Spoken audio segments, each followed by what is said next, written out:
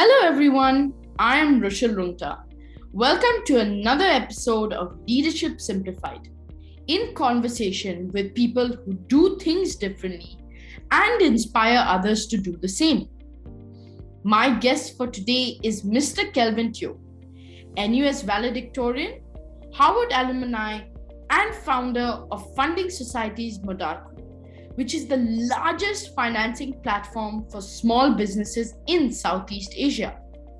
The company has given more than $1.6 billion of loans since 2015 and is the first Southeast Asian company to win the Global SME Excellence Award from United Nations ITU Telecom. Welcome, Mr. Kelvin. Thank you for coming on to my show. Thank you. Thanks for having me. It's my pleasure. So let's get on to some of my burning questions. So Facebook was started by Mark Zuckerberg when he was at Harvard, and you started your company while studying at Harvard as well. I'm really curious to know, is there some secret recipe that Harvard has which makes its students come up with such terrific ideas? I think comparing ourselves with Mark is a really tall order. I think that two things in Harvard which has been extremely instrumental towards the founding of our company is, number one, I think it's really the vision of creating students who make a positive impact in societies. And frankly, when my co-founder Reynald and I started went for our masters at Harvard Business School, the whole idea wasn't to start a company. His idea was to go back to his family business, and my idea was to go back to private equity, or even my previous firm at KKR.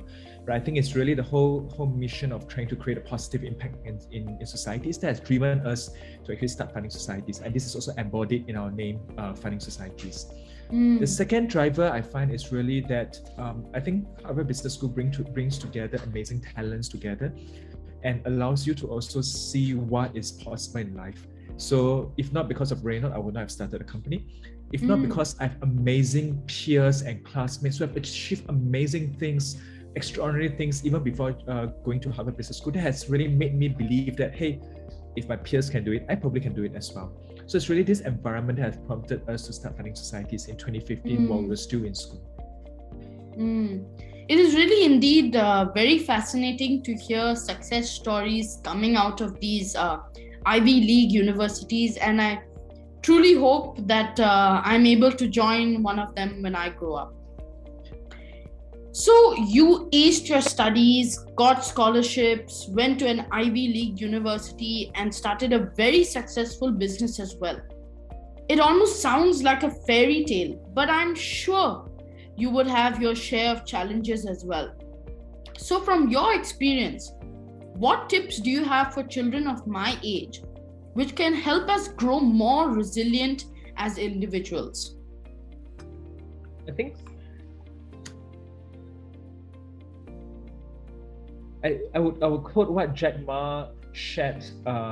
In Mandarin, what Jack Ma said was that 人的心胸是被委屈给撑大的. In English, it means that the size of one's heart is really expanded by virtue of frustrations and mistakes and failures, and injustice in life. The reality is that as much as we want to create a fair society, the world itself is not the most fair of places. And that is really the diversity of experience, especially failures, that has enabled one to be able to experience some of these challenges and take it in stride. It's also why when we interview for talents, very critical questions that we always ask is that what's the biggest failures you have experienced in life? And it's not because, hey, and people who has very, very superficial failures, like, hey, not passing exams, our biggest worry is always that, hey, can they actually experience and thrive in the knocks of life? So I think I think that you are very well set up by virtue of having to be exposed to people who have perhaps experienced some of this. And I think this rub-off effect that you may have from conversations like this, or even with your father or your peers, I think that will be very instrumental towards your growth. I think that was a very useful point that you mentioned, and I think what Jack Ma said is really true. And I'm going to try and make an effort to implement that for myself. So take more risk as long as it does not impact and as long as it does not cause any irreversible damage to your future life. I think that all risk is fair game. Yes, definitely. So on to my third question. I keep hearing that the skill to learn fast, unlearn, then relearn has become very important. So what are your thoughts about this? And is this applicable only for children of my age group or even for successful entrepreneurs like you? I'm not sure if I'm successful yet, but we are work in progress. But definitely working towards being successful in our as a founder, as an entrepreneur. But I think you have hit the nail on its head, right? That the ability to learn fast and being able to relearn is so extremely important, especially in a day and age where things are changing really quickly. So I quote an example. So Reina and I started Funding Societies while we were still in school in Boston, and Funding Societies was incorporated in Singapore, and we first started in Singapore. So there's a 12 to 13 hours time difference depending on daylight savings. So basically we work from 8 p.m. to Boston time to about 4 a.m. Boston time, so that we can be with the team as much as we can. Even though we are not physically together, virtually they feel that we are one team. And obviously it makes it quite hard for you to be very dedicated to your studies. And Harvard is a school whereby if you miss 3 classes in a course, you probably will fail the course outright by virtue of insufficient class participation. So we basically have to master the art of being able to learn the entire case study faster than everyone else. So how did we? But eventually we still did well because we realized that a lot of other students, they spend hours before the day before or days before to study the case so that they can actively participate in the class. And we realized that we could probably spend the first 15-20 minutes in the class to read the case and then participate in the second third of the class, because that's when the deepest of insights are not being conveyed yet. So having a 20 minutes read will already be sufficient for us to participate, and then subsequently learn the rest of it in the last third of the class. So that really increases the efficiency of us to learn and allows us to achieve a lot more. So while people are taking hours to prepare, we didn't even prepare and we still get equal grades than the others. And I think this skill to learn, relearn, and of course combine information across different functional areas or even industry areas is going to be extremely important. And I think that's what Elon Musk has attributed to for his success across multiple industries. So how can you actually cross-fertilize insights across industries? I mean, that what you said was very true. And in a way, though, I'm very happy that applies to all of us. Like, why should only kids have to do all the learning activities? But this also means that as kids, we need to keep a mindset of continuously learning new things rather than just thinking about our exams. Yeah, in fact, I think that for the ones who have overly aced their exams are generally not the most successful individuals. So for context, I did graduate as a valedictorian from National University of Singapore, but it's not because I had the highest grades, but I had the most all-rounded profiles. Very true. So on to my next question. Just before my national school exams last year, we were taught about the difference between a growth mindset and a fixed mindset. And one of the elements of a growth mindset was to draw inspiration from other people's success. Did you also learn any lessons or draw inspiration from other people's achievements while setting up your business?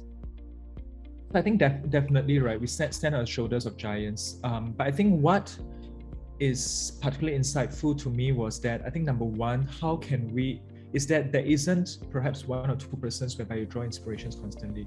In fact, like what Elon Musk mentioned, right, it is his heroes who were criticizing him of when he was actually starting SpaceX. So I find that one's heroes may actually change, or you may even have multiple heroes depending on the context that you are facing.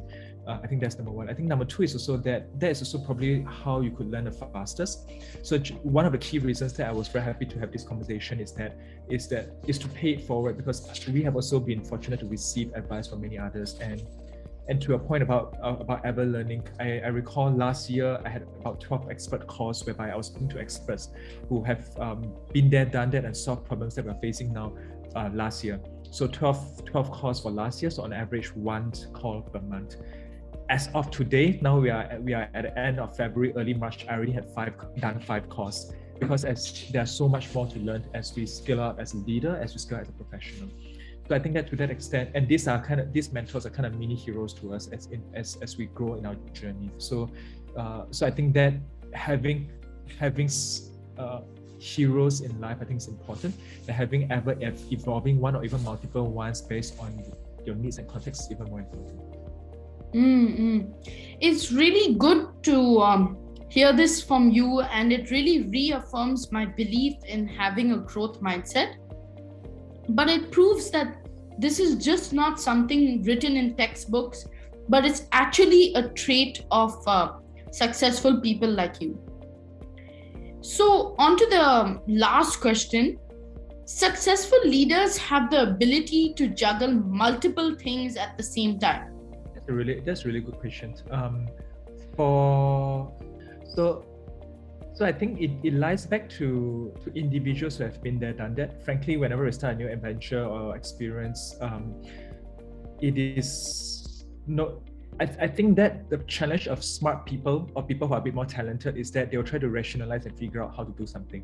But the reality is that there are a lot of things that has been solved in this world, and that experience do count to a certain extent. So literally, before we started the company, we spoke to people who have started a company while in school, while not physically being in the home country of the startup. So basically, we were speaking to another startup who, my ex-colleague who was doing his master's at Stanford and launched a startup in Indonesia. So basically, by speaking to experts, to people who have been there, done that, it allows us to actually short circuit and accelerate our growth experience. And that applies to all aspects of our lives, be it happiness, be it family, or even health.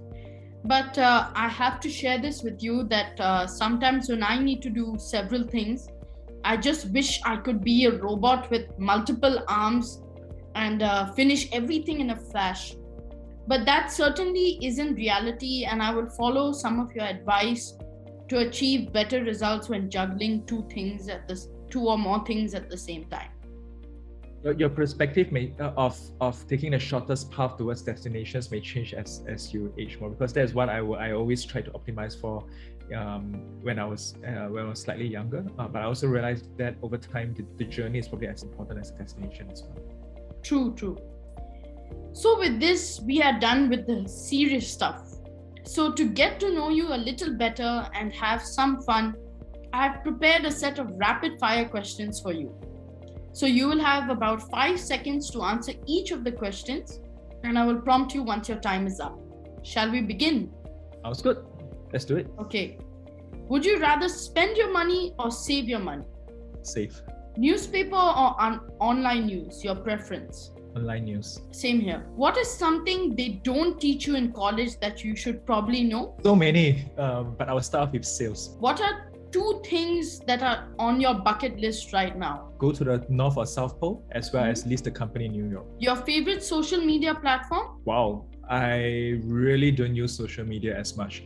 But as part of my job scope, I do maintain a reasonably active LinkedIn account. So I check into my Facebook account once a year, maybe once every 2 years. Interesting. Elon Musk, Jack Ma, and Einstein are coming for dinner. What's on the menu? Frankly, I don't quite care what's on the menu, as long as it is long. Hopefully, it's a French meal so that I have a lot more time with them. On a scale of 1 to 10, 10 being the coolest, how cool are you? I guess it depends on perspective. Our imagine is probably about 7.5. Okay. You really did well with these questions, and thanks for sharing your preferences and some cool fun facts. But I have to tell you what my choice for menu for Elon Musk, Jack Ma, and Einstein would be. Rocket leaves for Elon Musk, baba ganoush for Jack Ma, and some spicy food for Einstein so that he can maintain his spiky hairstyle. Explosive dishes. Yes. So, Mr. Kelvin, I really had fun talking to you. Thank you so much for taking time out for me on a weekend. I gained some really valuable insights speaking to you, and these will be memories that I will cherish forever. Excuse me. Thanks for having me. Really excited about the journey that I'm embarking on. I thought you are very much ahead of the curve, and all the best. Keep it up, and really excited for you. And feel free to let us know if you can help you in any way. Thank you so much, Mr. Kelvin. Have a great day. Thank you so much. Have a good one. Cheers.